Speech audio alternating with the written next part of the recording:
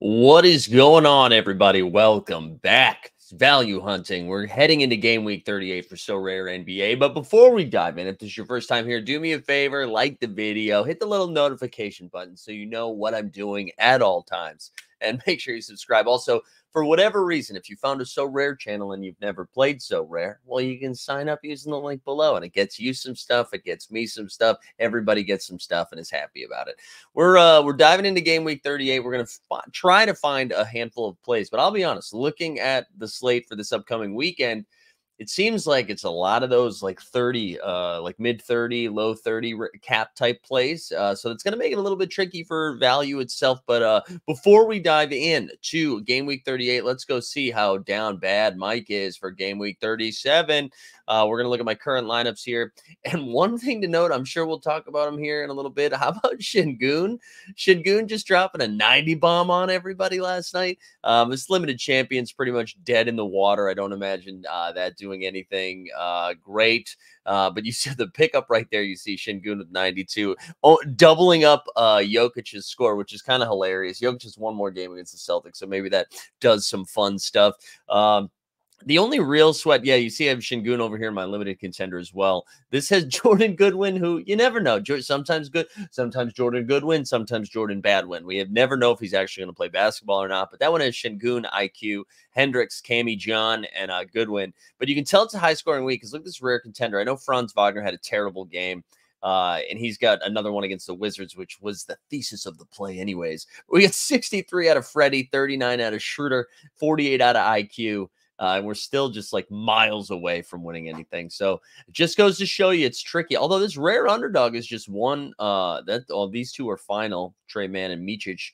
You still got Lowry, Jovic, and Bertans. Oh, no, Bertans is final as well. A lot of guys we're going to talk about this upcoming game week. Let's go over to game week 38. And as I do that, hey, listen, you can see a link in the show notes. If you haven't signed up for our Team Hold Sorare and VIP level, gets you these plays hours way before everybody else has a shot to get at them, which allows you to dive into the market before anybody else. But we also do live after dark on Mondays and Fridays where we run the optimizer to see what the optimal lineups are before we dive in. And we also give away a rare tier card. It's a more intimate experience. It's a nice little hang. Usually whoever's on live before lock hangs for another 40 minutes or so. And we shoot the poo, as they say. So here we go. We've got another game week of the all defense, which is fun. Limited contender, limited champ, all defense. That's basically the only new thing we'll look at. One other PSA, public service announcement, if you will.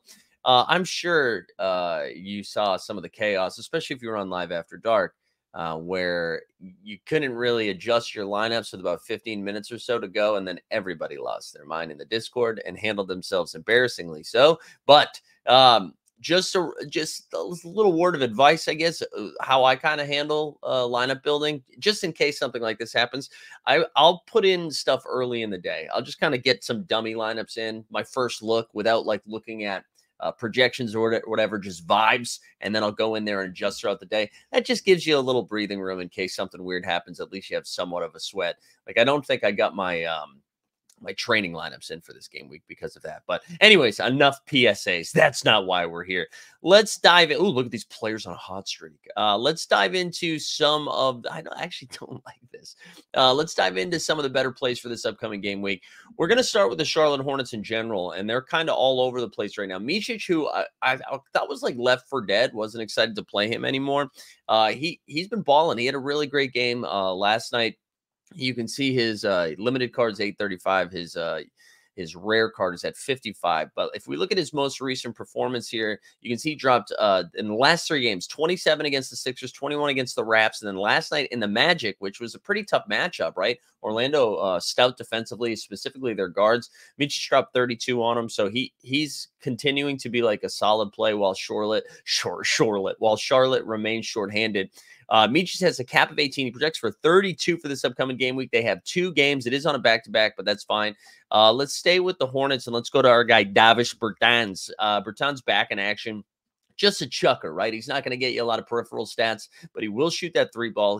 I like that his year 2 card looks just as pissed as his year 1 card. It makes me think he did not take a photo, and this is just the same photo, although he does look a little shinier. Anyways, his year 2 limited is at $6. His rare year 1 is at $11. Bertans, again, 2 games on a back-to-back, has a cap of 12, but projects for over 25 so rare fantasy points. We love that. And now let's go look at some of the more expensive Hornets. Miles, I am a piece of shit. Bridges has a cap of 39, I believe it is. Let me double check my numbers. Yeah, cap of 39. He projects for almost 55 fantasy points. All right. He's kind of slow. Well, actually, I forget what he did last night, but he slowed down a little bit in some of his production. I don't know if I'm actually not sure why. Yeah, you can see, ready? So he had this streak in game week 34 and 35, right? He was 44, 30, 23, 26, bounced back last game week with a 47 and a 41, and then down to 16. So because of this, his cap has come all the way down to 39. There's probably still some risk in there, but with 2 games and a lot of weird spots this upcoming game week, 39 for 54, you could do a lot worse. Then Brandon Miller, his cap is kind of averaged out here at 31. And he projects for over 43 fantasy points too. Of course, his price is always inflated because he is a rookie. You can see his year 2 limited, or his only year. His year 2 limited is at 39, and his year 2 rare is at 205. So there you go. Those are the Hornets. Those all pop. It looks like Scoot Henderson is back in action for the Portland Trailblazers, or at least off the injury report. I don't believe he's played yet. I think you might be able to get a little bit of a deal here. You still see inactive player. The note that I have written down is he is injured abductor strain on March 0 games, March 6th. So that's for this coming game week. I don't know. I haven't seen any word on Scoot, so let me just put this with a word of caution, or this could be a purchase heading into an upcoming game week. Blazers are bad, super shorthanded. His cap is at 25, and he projects for almost 40 with 2 games. The one I'm actually more concerned about rust than anything else. Like, in his first game back, are they really going to play him like 35 minutes? I don't know. My lean would be no, but I guess the case on the other side is like, well, why would they bring him back if he wasn't ready? So keep Scoot in mind. I'm not saying go get him, but that's somebody who's popping off the charts. Speaking of popping up the charts, for Fred VanVleet and those pesky Houston Rockets. Oh, sorry, I got to get out of that. He's coming off a very impressive performance last night in that game, which was his fantasy goodness against the Spurs. So at that point, right, his cap was at 29, and he's dropped in game week 36, dropped to 53, game week 37 to 57 with 1 more game left. It's against the Clippers, so I don't love it. But Freddie's cap only jumped up to 32 after that performance. So we like that. He's got a cap of 32. He projects for 43. And in that same team, Şengün. Şengün's going to continue to. I think I said this this past value hunting or on Live Before Lock that Şengün is the new Halliburton. Because he was playing a little bit poorly, but his cap came all the way down. It's at 34 right now, and he projects for over 45. Again, Şengün just went nuts last night, dropping 86.